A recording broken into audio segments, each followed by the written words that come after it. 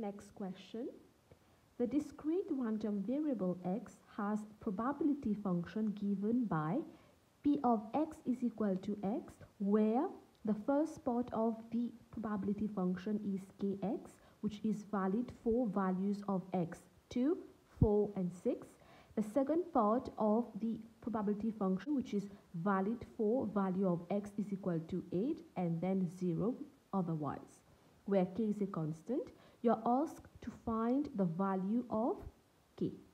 Since we are dealing with discrete random variable x, we know that we need to draw the probability distribution table, which consists of the values of x, which we have been given 2, 4, 6 and 8, and then find the corresponding probabilities from the probability function.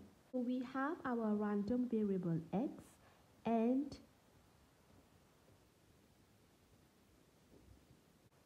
the probability function is valid for values of x 2, 4, 6 and 8. For each x, we are going to find the probability.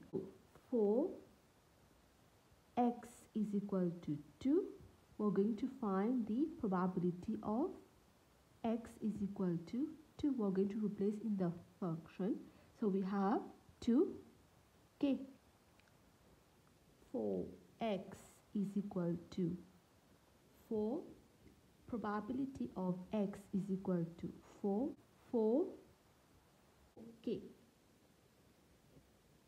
For x is equal to 6, p of x is equal to 6, we have 6k.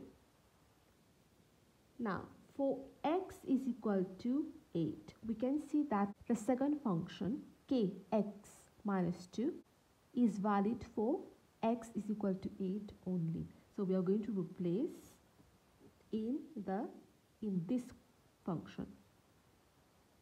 X is equal to 8, we have k x, which is 8 minus 2, so we have 6k. We fill in the table in terms of k, 2k, 4k, 6k and again 6k. Now we know that summation of all x, probability of x is equal to 1, which means that if we add all these probabilities, we should get 1. So we have 2k plus 4k plus 6k plus 6k. We can add the left hand side. Since they are all like terms, we have 18k is equal to 1. K, we make k subject of formula, we have 1 over 18. Next, we complete the table by replacing k. So we have 2 over 18, 4 over 18, 6 over 18, 6 over 18.